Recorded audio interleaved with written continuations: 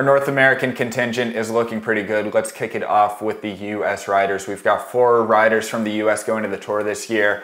Sean Bennett, he was a last-minute call-up for Quebec at Astos. He is going to be replacing Fabio Aru.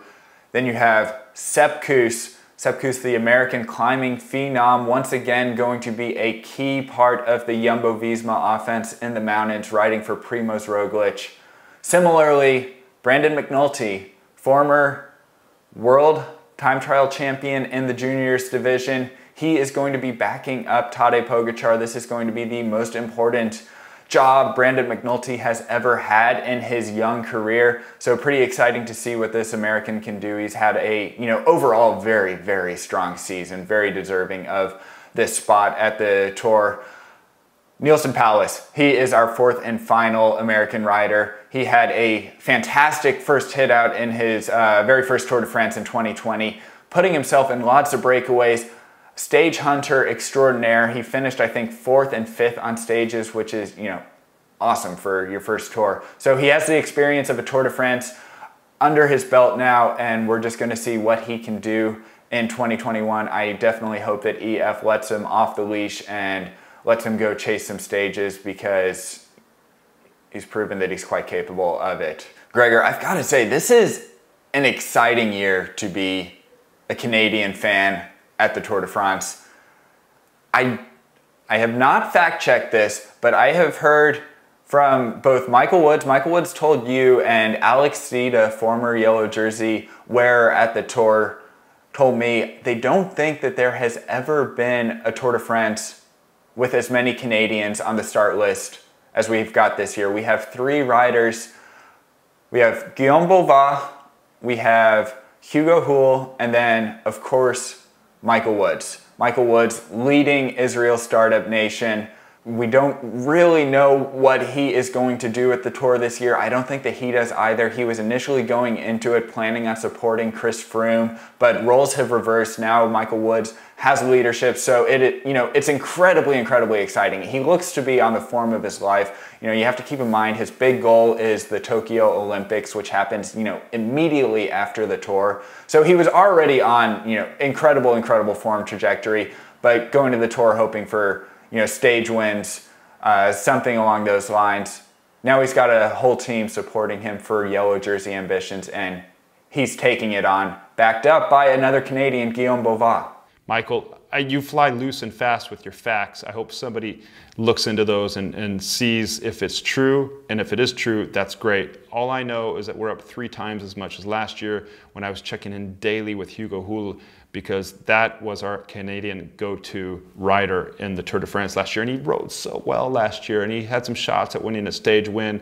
Let's hope he gets a shot this year. Now his responsibility is going to be helping out Fuglsang and Ion Izagirre, but I think Hugo, they call him Hugo Boss is what I understand. I think Alex Catterford told me that. Let's hope Hugo Boss gets his way through some of those days and gets a shot at a stage win, because that would be really good. And of course we know Michael Woods has a shot at winning a stage. I mean, he's just going so well, and it's going to be a good year, a good addition for the Canadians. It's great to see 3 Canadians on the start list, and of course with the big star Michael Woods, but that really opens up Boivin to help out Michael Woods. He's going to have a role there that's pretty important in that team, and we got Chris Froome there, and then Hugo Houle, he's our go-to guy, Hugo Boss. Guillaume Boivin, he is a rider with a ton of experience, but has never actually done the Tour de France before, so this is very exciting for him. He's such a strong, capable rider, but we usually see him racing opportunistically, going for breakaways. He was in a breakaway when the Giro started in Israel. I think he made the break every day and then continued to do so throughout the Giro, going for breakaway success. This year, he's going to be on a tighter leash because he really does have to look after Michael Woods. But exciting to see 2 Canadians working in tandem on Israel Startup Nation. And then just got to clarify about Hugo. Alex Steeda, he reached out to Hugo and was feeding me some information. Astana does not actually have a GC leader at the Tour this year. Keep in mind they lost Miguel Angel Lopez to Movistar. So Hugo Houle, for the first time in his career, he is not going to be on domestique duty at the Tour de France. And this is a rider, he's so capable, but he's pretty quiet. He puts his head down. He does work. He takes his chances when he can get them. And we saw this. He was just shepherding Miguel Angel Lopez around in the crosswinds and the chaos of the 2020 Tour. Oh yeah. Hugo Houle, this is basically the anchor. He's throwing away the anchor. He is no longer tethered to having to look after any GC riders. This is the team captain of Astana, and he has the road captain role because he can read a race so well. He is so capable in the most treacherous, just dynamic, chaotic conditions. He knows how to navigate the field when everything is falling apart. This is a rider who I am so excited to see what he can do when he is actually racing 100% for himself every single day, 21 days in a row. Of course, they're also going to have Jakob Fuglsang, who, you know, these two riders are going to have to, you know, not work against each other, but two very, very capable riders going for stage wins. So, like I said, Gregor, exciting year to be a Canadian fan watching the Tour de France.